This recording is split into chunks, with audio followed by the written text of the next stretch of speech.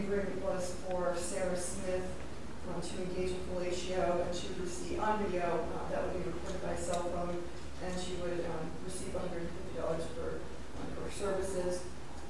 Mr. Muscat was arrested on that date and time. He appeared at McDonald's parking lot for the agreement. He was interviewed post Miranda, and he denied meeting anyone else. He did say that he had tried to solicit others, and he engaged in conversations similar to that he had with Lieutenant McLaughlin, but he didn't actually come to an agreement with anyone else. He said he also admitted that he had paid recruiters before, and that's the extent of my outward truth. I would like to be heard an argument. I don't know if the attorney wants to go first or if I should go. Don't you wait. Okay. So our capped agreement is essentially 180 days in the House of Corrections, suspended for 2 years of post good behavior and $500 fine plus a penalty assessment to pay. The floor on the agreement is 1 day in the House of Corrections. Essentially, we've agreed that Class A penalties should be imposed here. So you're asking, you said 180 suspended? For 2 years, yes, and a $500 fine plus a penalty assessment to pay. And the extent of his criminal record is that I can, as far as I can tell, is a conviction in New York for DUI in 1999. Doesn't appear to have anything else on his record. He's a Vermont resident. He's specifically targeted, Judgment County for prostitution. There are a number of dangers that surround this type of conduct, including the fact that it has the potential to solicit minors for this particular conduct, prostitution. And it's important, keeping consistent with the 3 considerations of sentencing, deterrence, punishment, and rehabilitation. I think it's important to impose the maximum penalties that I recommended to not only deter his particular conduct from reoffending, but also to deter others who might want to engage in this sort of conduct. I think the only case I can offer for comparison in terms of sentencing is the only other prostitution case I'm aware of that this court heard was a case involving Tiana Collins. She pled guilty to prostitution in January 2013. She received a sentence of 360 days suspended for 2 years of conduct behavior and fined with $500 plus penalty assessment. Was that negotiated? It was. That was Attorney McLaughlin's case. I think this case is slightly distinguishable from that one in the sense that she was advertising herself for prostitution. She performed sexual acts for money. This was an undercover investigation, which Detective Keene actually saw on a business card that she had placed in a local establishment. So he, again, engaged her in some conversation. They agreed to meet, and the understanding was that he would pay her for fellatio. I think, like I said, I think it's important to establish significant amount of penalties, to deter, and to punish. Thank you, Your Honor. Your Honor, I also saw some comparable sentences.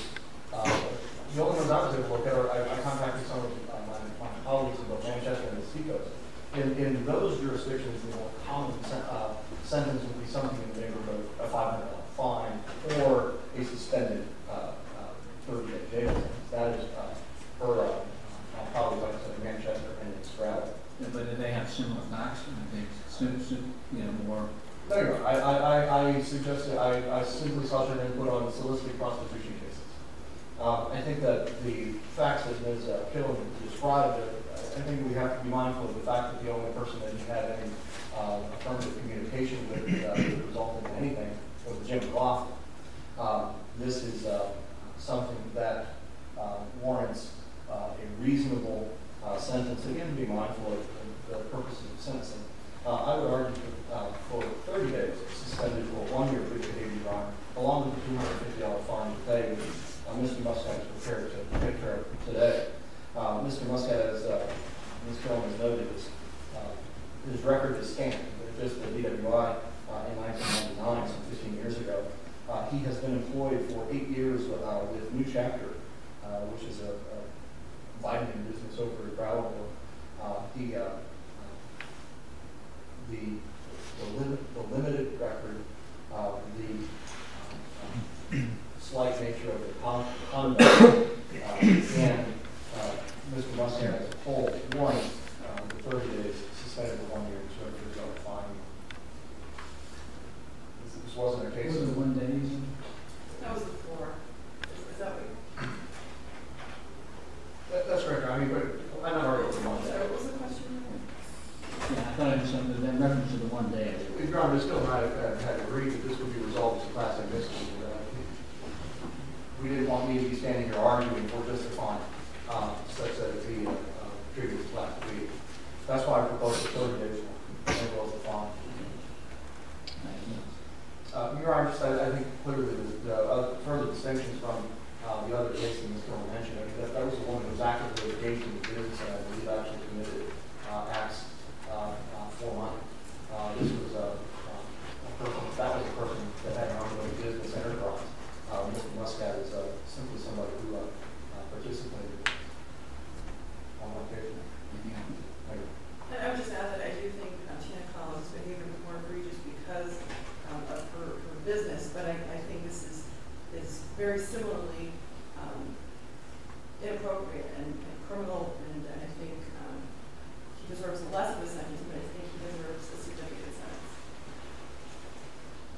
I agree. The risks attendant to this kind of solicitation are different from the kind of, on the street kinds of cases that are, dealt with fairly mildly.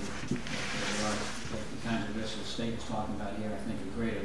Something like this could have gone really haywire and could have involved someone underage. The fact that you only dealt with Mr. McLaughlin is not much of a defense to that. So it's 180 days suspended for 2 years on good behavior. Good behavior means no felonies, misdemeanors, made ordinary violations, plus a fine of $500 and penalty assessment. And say you can't pay the fine today? You can, Your Honor. You have any questions? No, sir. Thank you. Thank you, Your Honor.